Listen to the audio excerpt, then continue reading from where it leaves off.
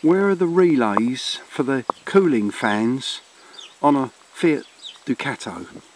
Asked, but loads of people didn't know, or didn't come back to me anyway.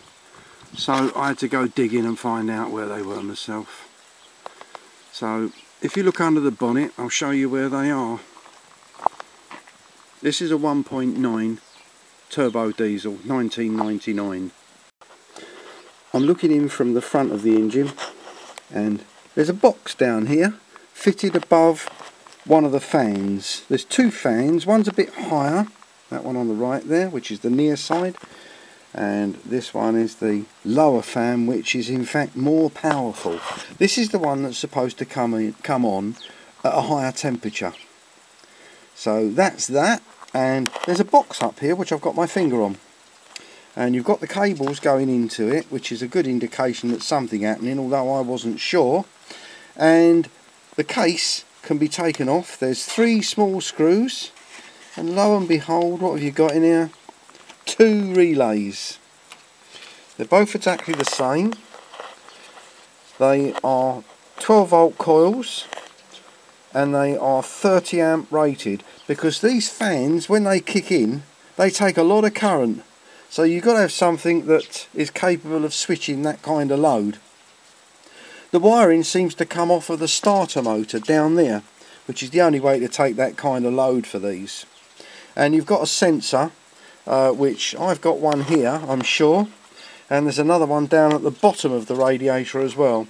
This particular fan, the big one on this side, the off side if you like, the one by the dipstick there, only comes on when it gets very hot. But as I'm anticipating going up to Scotland, I think I'd like to kick that in when I hit a big hill. If I hear the other fan come in and it's a long old drag, I really want to bypass that relay and have that fan come on as well. So what my intention is to take the relay side, the earth side, and bring it up and put it into the dash. That will solve the problem. Right, it's quite simple, these relays. You've got 2 pins which are for the relay coil, and you've got 2 pins which are for the fan. They pass the heavy current. So you've got the relay coil, which works in connection with the temperature switch, which earths out to the bodywork, energises the relay, closes the contacts. That then allows the fan to fire up. Nice and simple. But which one's which? So let's have a look and see what's going on. We've got 5 pins there. One's just really a locating pin, so you can't get them the wrong way round. And all you've got to do is check with a multimeter and see what's going on. So I'll show you that now. Right, I've set my multimeter to ohms, and I've got one of the old-fashioned ones with the analog. I prefer these personally, because I can work with it better, I'm sorry. And also I've rigged up my relay there with a lead, and it doesn't matter which way round these go, because all you're measuring is continuity. So as soon as I touch my lead to the other probe, then I get full needle deflection. So that shows me I've got a contact. Whether it goes through anything, it doesn't make no difference.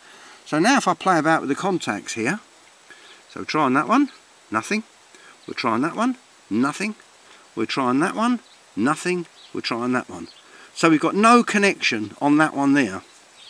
So that suggests to me that it's the load. So then we'll go on to the next one here.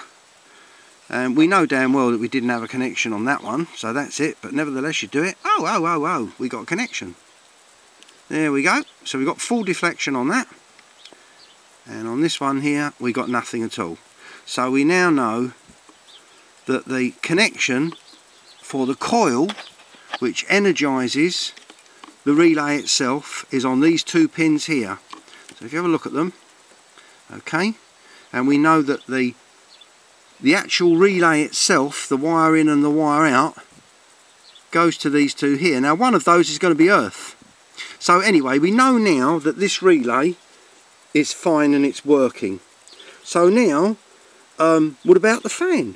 the fan could be in trouble. So it's a good way of testing things, because the only other thing after we do this test, we know that the relay's fine, and as long as the coil is energised, that will turn on the fan. But of course, if the fan's faulty, that won't happen. So now we can actually check the fan. Now we can do that without a multimeter, would you believe? And I'll show you how to do it. Don't laugh too much. This is an amazing piece of kit. It's useful because you can check if there's 12 volt there on a particular, like a socket or something like that. And also you can check with a 21 watt bulb in line, you can check, and if it's something like the fan, that will act as a load. So if you've got a short or anything like that, that will light up, but it won't blow the circuit, it won't blow the fuses. And I'll show you how to do it. All it is a standard.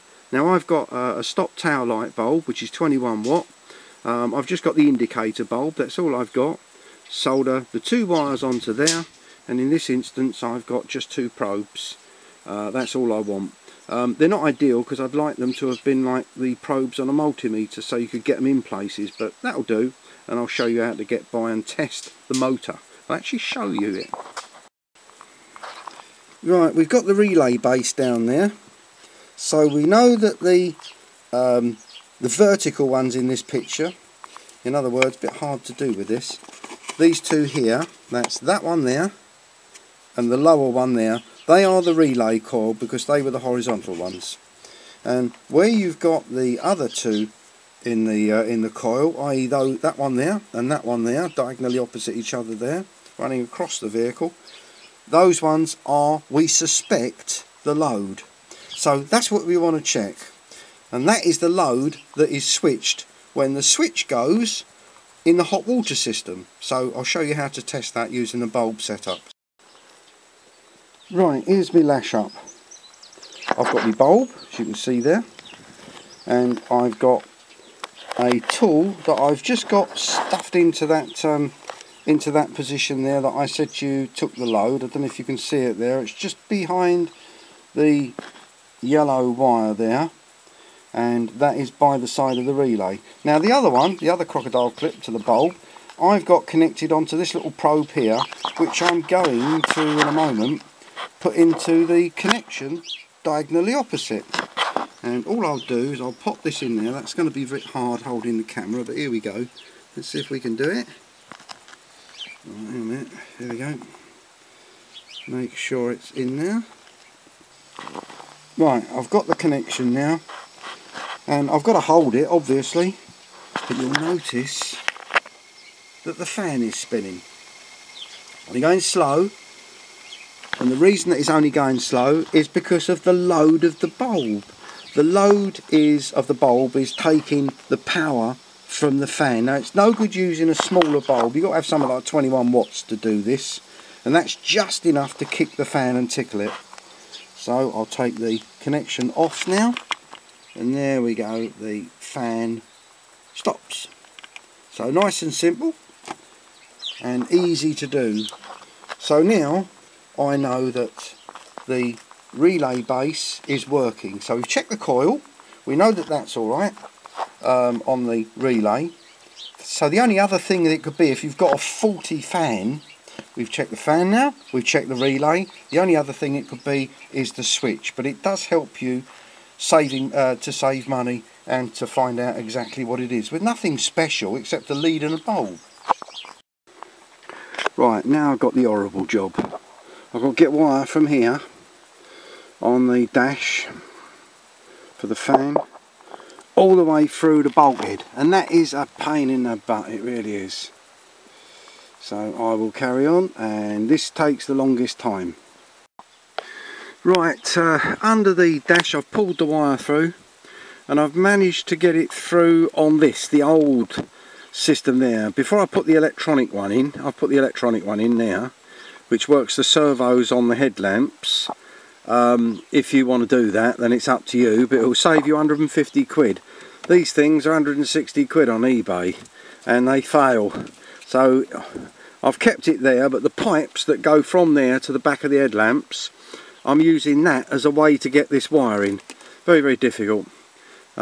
Incidentally, this way gives you an infinitely variable system, and the servos are about £8 each. It's dead simple to do, and again it's on one of my other videos, but this is the way I've used to get it through. And I proposed to use just a simple switch, which I will label up just with a just on and off. I certainly don't need a light on to tell me that it's on because of the noise, and I can show you that quite simply. If you listen, I think it should pick it up. Ready? Here we go.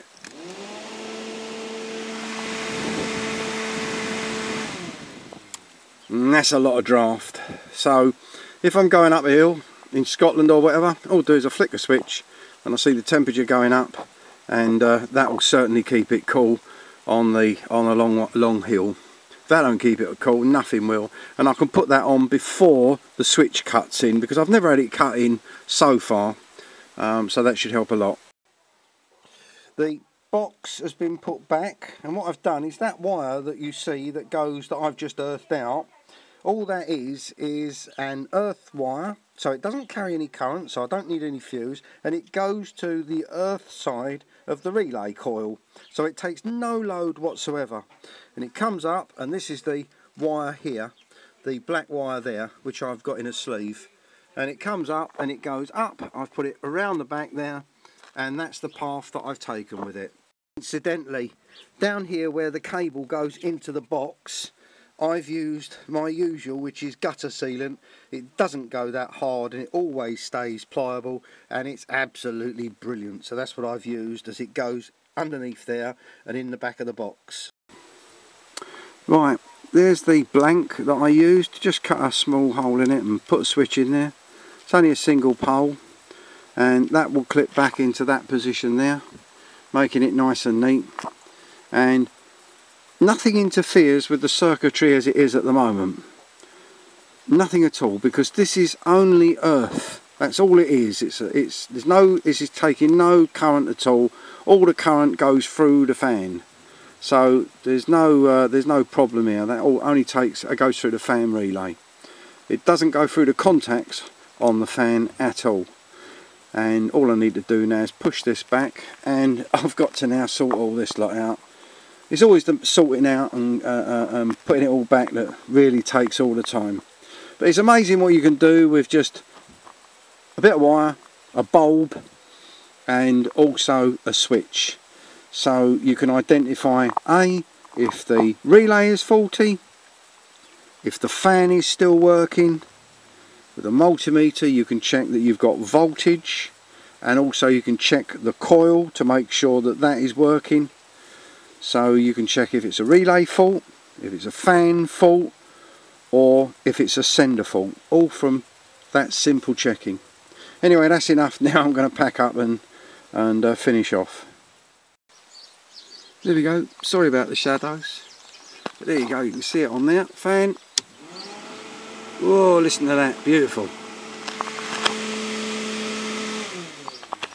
Nice and simple. So I can turn it on whenever I need to when the temperature goes up too much.